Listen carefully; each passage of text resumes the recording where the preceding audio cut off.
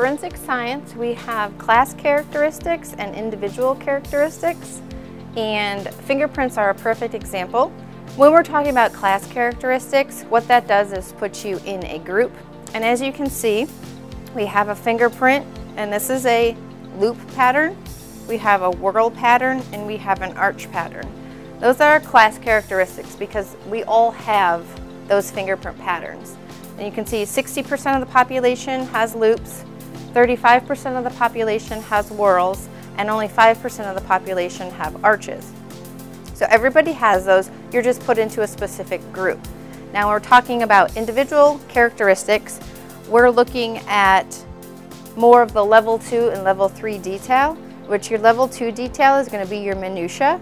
Different minutia are ridge endings, bifurcations, short ridges, and enclosures.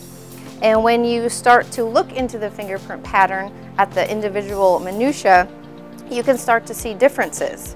That's what puts you into an individual characteristic. Can you determine or eliminate an individual, or can you compare them and determine they are from the same source?